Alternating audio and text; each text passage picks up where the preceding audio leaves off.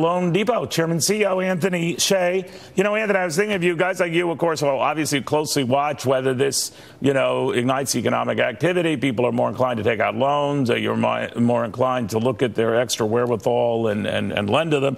How does this affect what you're doing? Hey, Neil, how are you? Very good. What do you think of all this?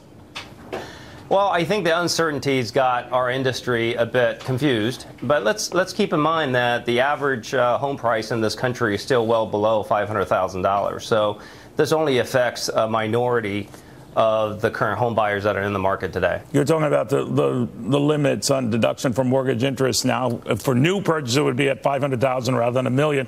But do you fear that whole deduction is on its way out? I remember it wasn't that long ago when we dropped it to $1 million. I mean, it seems to be going away. Well, who knows, right? Yeah. I mean, as an industry, and our company certainly is keeping a close track of it.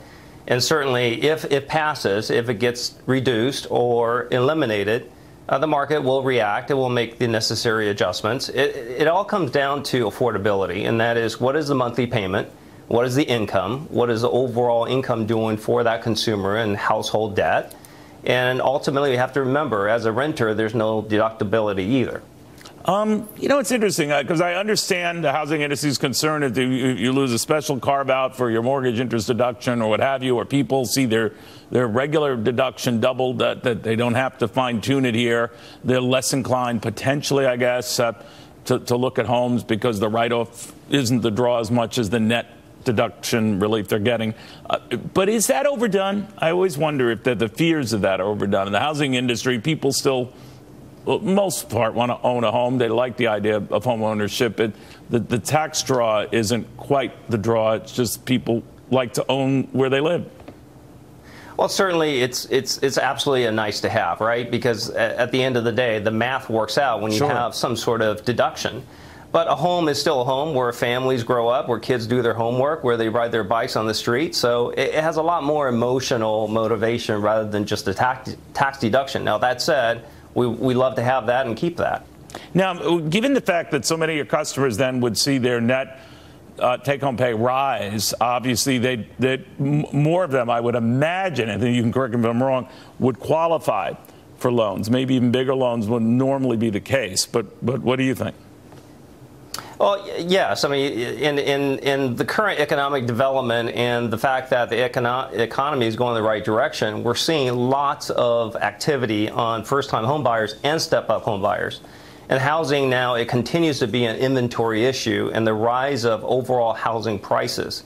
If you look at the overall average housing prices, it has steadily increased over the last few years. And if you really look at certain pockets, such as California and the coastal cities, it's becoming very difficult as far as affordability. Meanwhile, you're looking at interest rates. I'm sure you're looking at the possibility very soon, hearing of a new Fed chairman coming in. Do you worry about rates getting prohibitively higher? Everyone seems to be thinking at least another hike coming in December.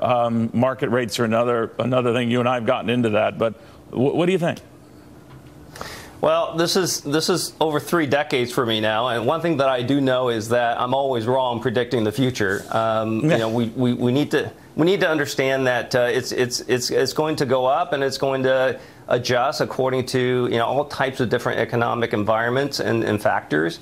But going ahead on a steady basis, there's always the affordability factor that's really important, and folks are still going to need housing over a period of time.